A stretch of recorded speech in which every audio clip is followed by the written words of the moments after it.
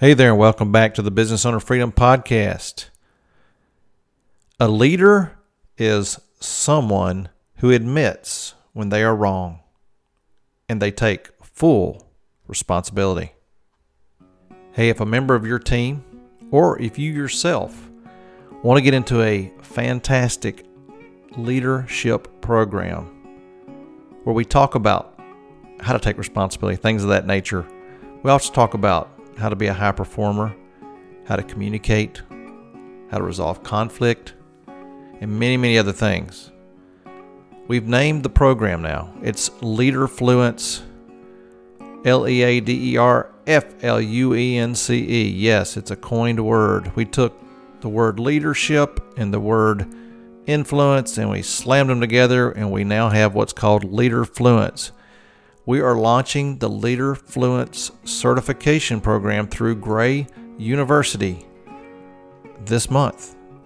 The launch is going to start September 10th and culminate the evening of September 17th. So go to gray.university, www.gray.university, and that's Gray, and get on the waiting list today. Pretty soon, we will be having sign-ups and enrollments for that at a very much reduced price. It's actually 1/3 of what the price will be going forward after launch time. So you want to take advantage of this. The program is a 12-month time frame program with 10 modules, and we take 2 breaks during the program. And every month, we're going to have live Q&As that you can be a part of. We're also going to have live workshops, and the workshops will also be recorded in case your schedule doesn't permit you to attend a workshop or a Q&A session. They'll all be recorded, and you can be a part of that.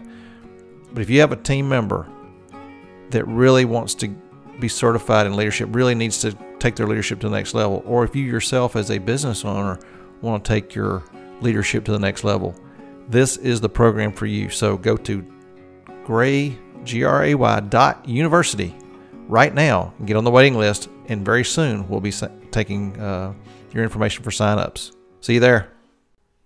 So what prevents a leader from accepting full responsibility and admitting they're wrong? I had someone leave a comment on a post I made yesterday on social media, and I basically said what I just said at the start of this show, which is, a leader is someone who admits when they're wrong and they take full responsibility. And this person replied back and said, it's very difficult sometimes to do that. And they went into a diatribe about why it's difficult and so forth. And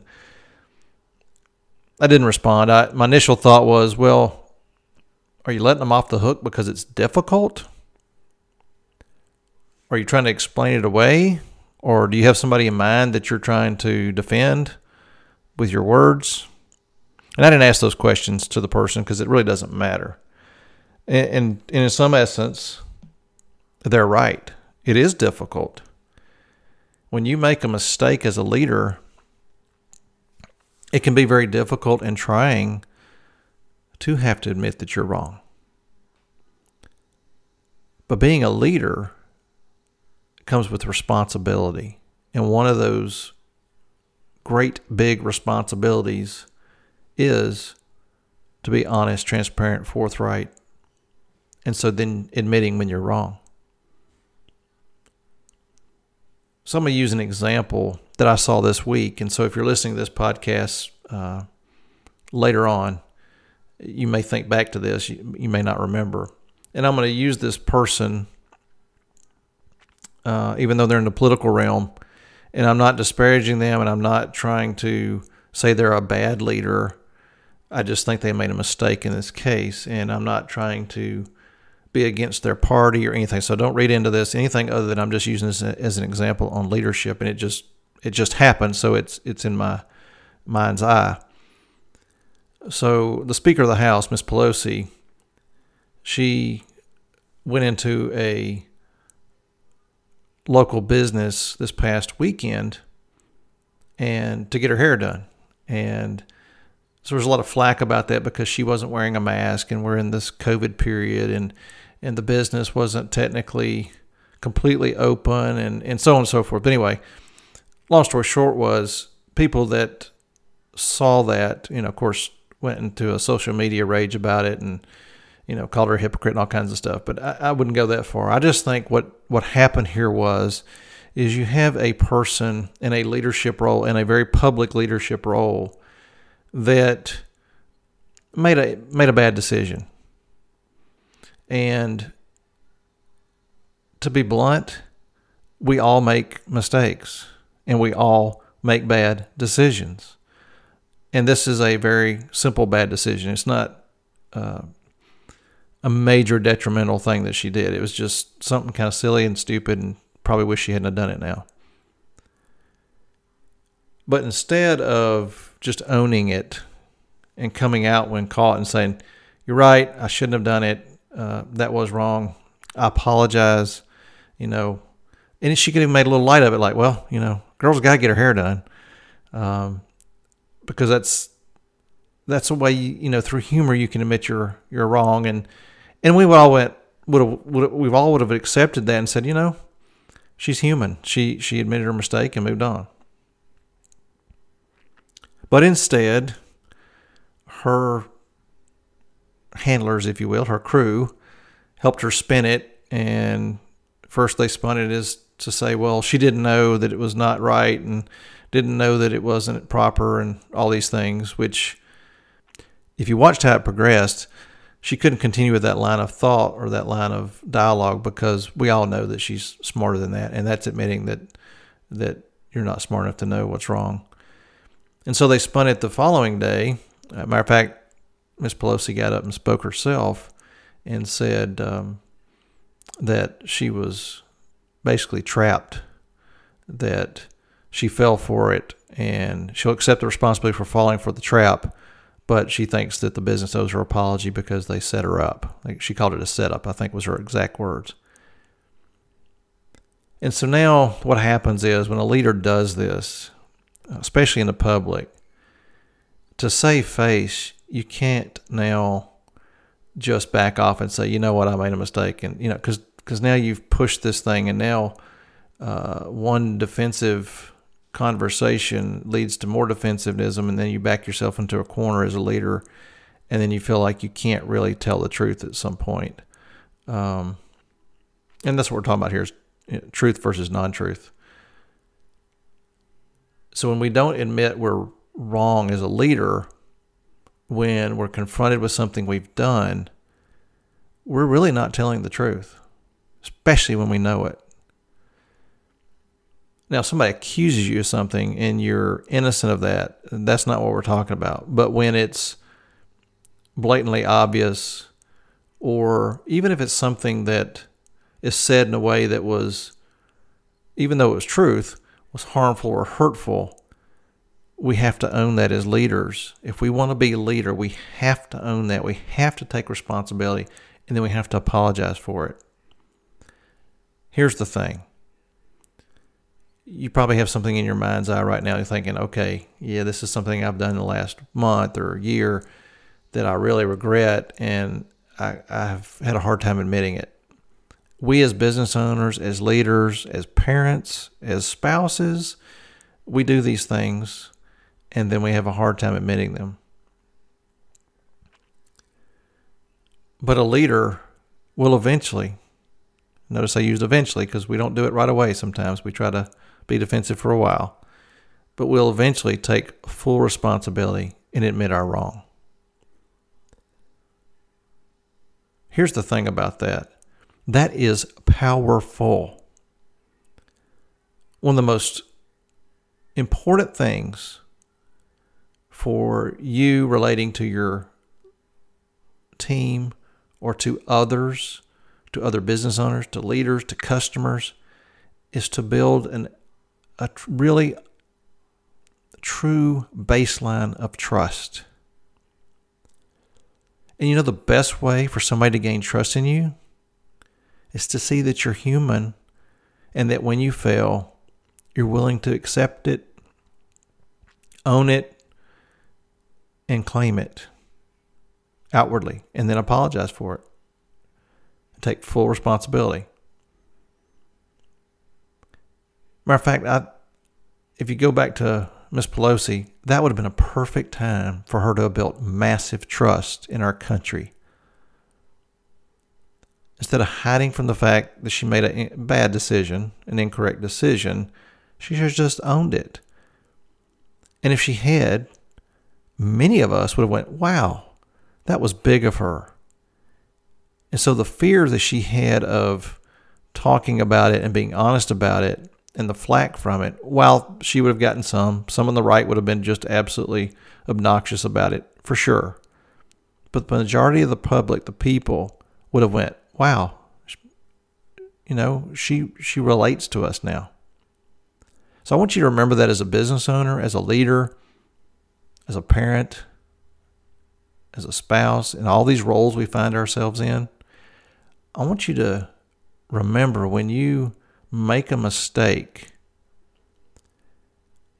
the way to build trust is to actually own it, take full responsibility, not hide it, explain it away.